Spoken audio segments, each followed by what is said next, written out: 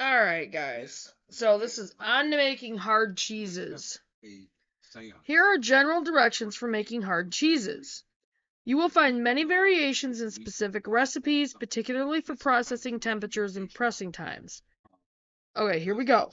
2 to 3 gallons of milk, 2 cups of cheese starter, 1/2 teaspoon of liquid rennet or 1 tablet rennet dissolved in a half a cup of cool water, optional, 1 to 2 tablespoons of flake salt, and 1/2 pound of USDA approved cheese coating. Now, you can also go at it the old-fashioned way. They used to use wax. Number 1, ripen the milk. Warm the milk to 86 degrees Fahrenheit and add the starter. Stir thoroughly for 2 minutes. Cover and let it sit in a warm place overnight. In the morning, taste the milk. If it has a slightly acidic taste, it is ready for the next step. If you're not using rennet, skip the next step and let the milk sit 18 to 24 hours longer until the curd is formed and the whey is separating. Number 2, add the rennet. With the milk at room temperature, add the rennet, stir for 2 minutes to mix it in thoroughly. Cover the container and let it remain undisturbed until the milk is coagulated, 30 to 45 minutes. Number 3, cut the curd. When the curd is firm and a small amount of whey appears on the surface, it is ready to cut. With a clean knife, slice the curd into 1/2 inch cubes. Stir the curd carefully with a spoon. Cut any cubes that do not conform to size. Number 4, heat the curd. Place a small container into a larger one filled with warm water, double boiler style. Heat the curds and whey slowly at the rate of 2 degrees Fahrenheit.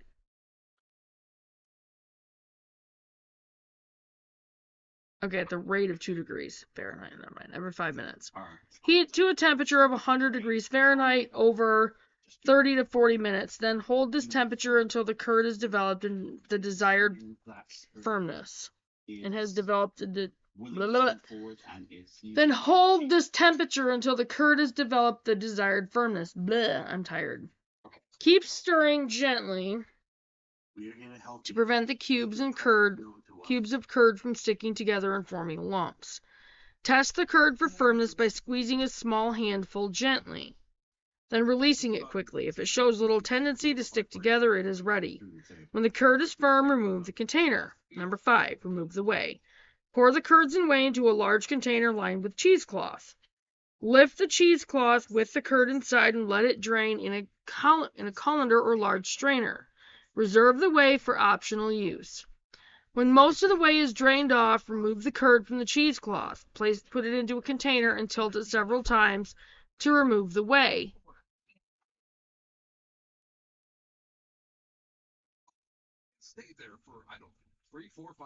Stir the curd or work it with your hands to keep the curd separated. When it has cooled to 90 degrees Fahrenheit and has a rubbery texture, it is ready to be salted. Number 6, salt the curd.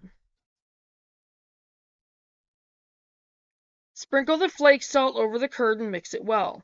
Once the salt is dissolved and the curd is cooled to 85 degrees Fahrenheit, spoon the curd into a cheese form whose sides and bottom have been lined with cheesecloth. Number 7, press the curd. Place a circle of cheesecloth on top of the curd. Insert the wooden follower and put the cheese form into the cheese press. Start with a weight of 3 to 4 bricks for 10 minutes. Remove the follower, then drain off any whey that is collected. Replace the follower and add a brick at a time until you have 6 to 8 bricks. After an hour under this much pressure, the cheese should be ready to dress. Number 8, dress the cheese. Remove the wheys and the follower and turn the cheese form upside down so the cheese will drop out. Remove the cheesecloth and dip the cheese into the warm water to remove fat from the surface. Smooth over any small holes with your fingers to make an even surface. Wipe it dry. Cut a piece of cheesecloth 2 inches wider than the cheese is thick and long enough to wrap around it with a slight overlap. Roll the cheese tightly using 2 circles of cheesecloth to cover the ends. Replace the cheese in the cheese form. Insert the follower and press with 6 to 8 bricks for 18 to 24 hours longer. Number 9, dry the cheese. Remove the cheese, take off the cheesecloth, and wipe the cheese with a clean, dry cloth. Check for any openings or cracks. Wash the cheese in hot water away for a firm rind. Seal holes by dipping the cheese into warm water and smoothing with your fingers or a table knife. Put the cheese on a shelf in a cool, dry place. She could please step back from her. That she wasn't allowed to be that close. Turn and wipe it daily until the surface feels dry and the rind has started to form. This takes 3 to 5 days. Number 10, coat the cheese. Follow the package directions on the USDA approved coating. Coatings are available from catalogs that offer cheese making supplies. Number 11, cure the cheese. Put the cheese back onto the shelf to cure. Turn it daily, wash the shelf once a week, and dry it in the sun. After about 6 weeks of curing at a temperature between 40 to 60 degrees Fahrenheit, the cheese will have a firm body and a mild flavor. Cheese with a sharp flavor requires at least 3 months of curing. Curing time depends on individual tastes.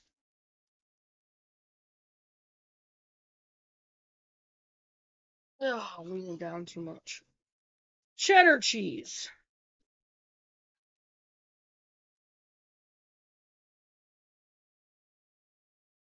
With a little effort in the spring, you can have perfectly ripened cheddar in time for fall apple pies. To make cheddar cheese,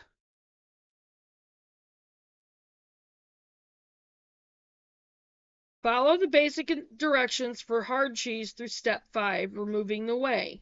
Then place the cubes of heated curd in a colander and heat to 100 degrees Fahrenheit in a double boiler arrangement or in the oven. After 20 to 30 minutes, the curd will form a solid mass. Slice it into 1-inch strips, which must be turned with a wooden spoon every 15 minutes for even drying. Bake or cook these strips at 100 degrees Fahrenheit for 1 hour. At some point, remove from heat and continue with the basic directions beginning at step 6. Cure the cheese for 6 months. Variations. To make flavored cheddars, you can use 1 to 3 tablespoons of fresh, chopped or dried sage, 1/2 to 2 tablespoons of caraway seeds, or 1/2 to 4 tablespoons of chopped jalapeno peppers to flavor 2 pounds of cheese.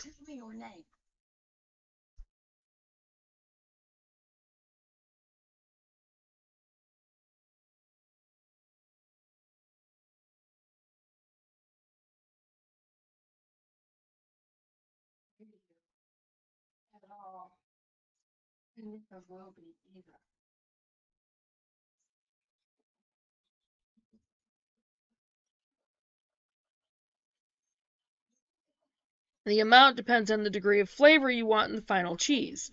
Place the desired seasoning in 1/2 cup of water and boil for 15 minutes.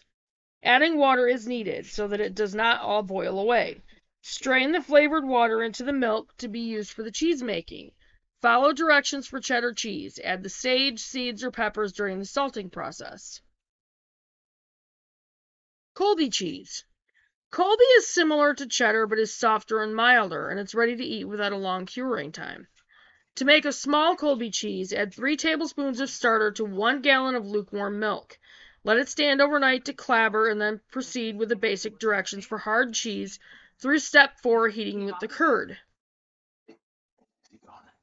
Sorry, my nose is tickling me. When the curd is heated to the point where it no longer shows a tendency to stick together, remove the container from the heat and let it stand 1 hour, stir every 5 minutes. Now continue with step 5, removing the whey. After pressing the curd for 18 hours, the cheese can be dried for a day or so and used as a soft cheese spread or ripened for 30 days. Like I had something crawling on me. Romano cheese. Romano is a hard, granular Italian cheese often used for grating. In this recipe, skim milk can be used. Follow the basic directions to step 4, heating the curd. At this point, heat the cut curd slowly to 118 degrees Fahrenheit and hold it at that temperature, stirring occasionally until the curd is quite firm. You can tell by touch or by tasting it.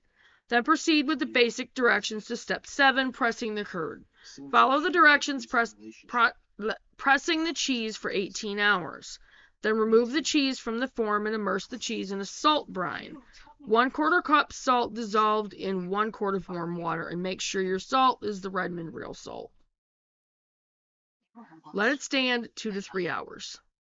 That you were to know.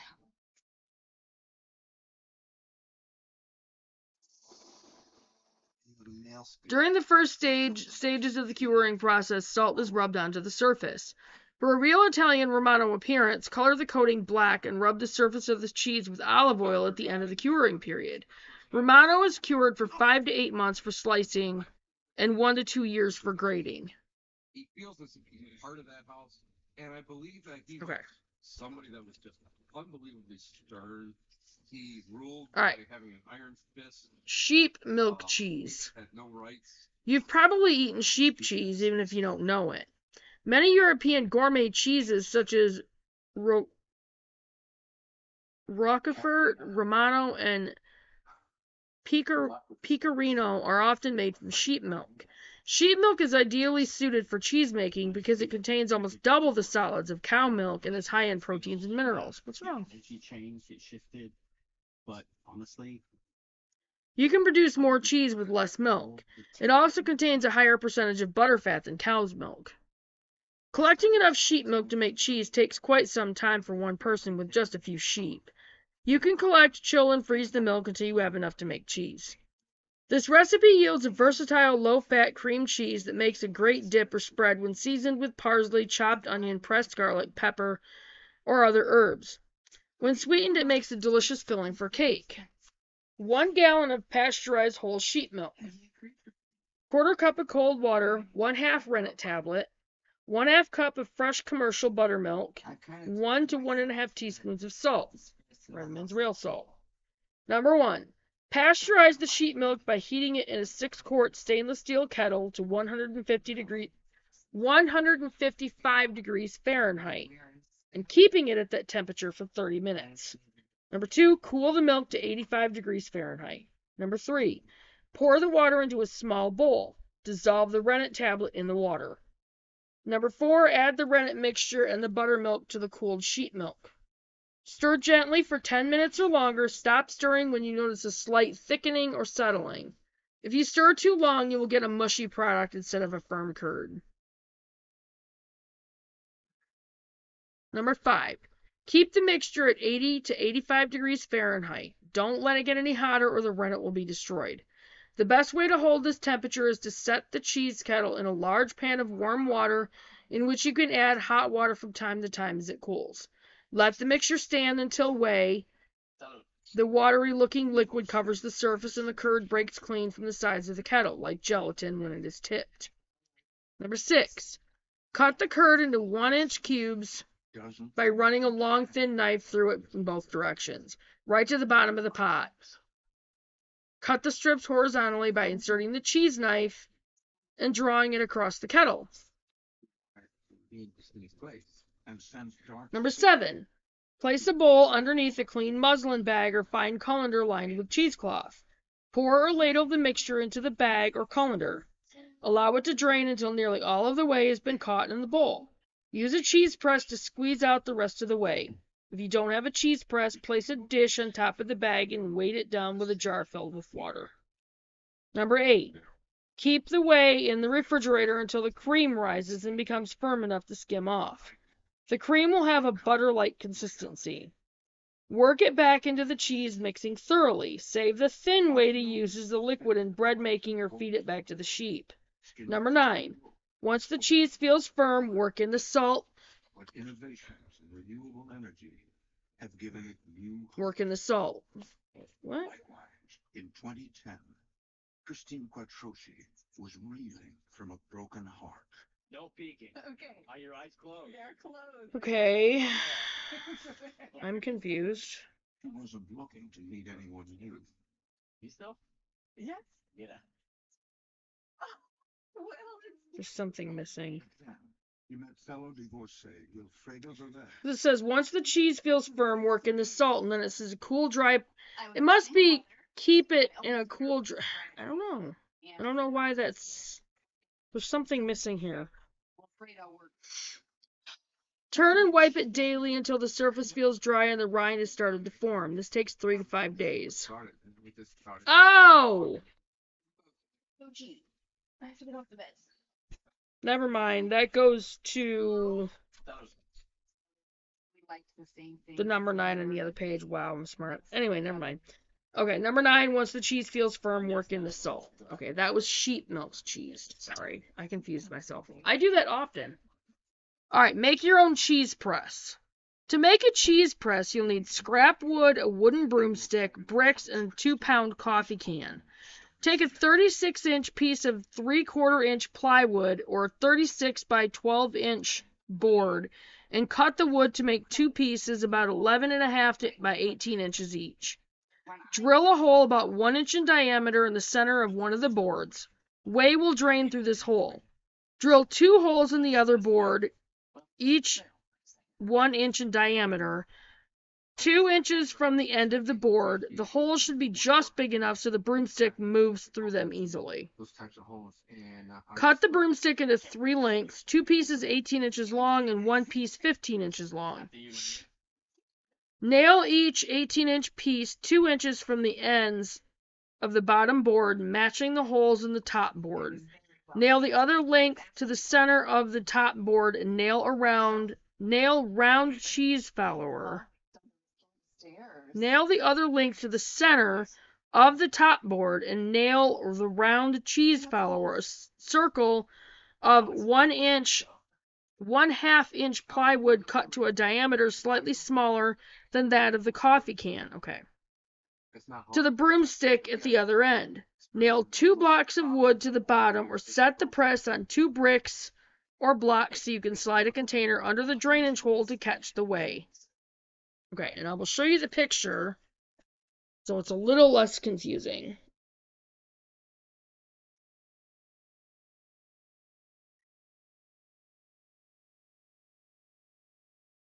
And I might actually use that picture for the front of this video so you guys can, get a good look at it. And you guys can also stop it and take a picture of it or whatever. But that's it for the cheese making. So I'll go ahead and get this one up there. And this one was on making hard cheese. So I'll get this one up there and I will see you guys in a few minutes. Bye, guys.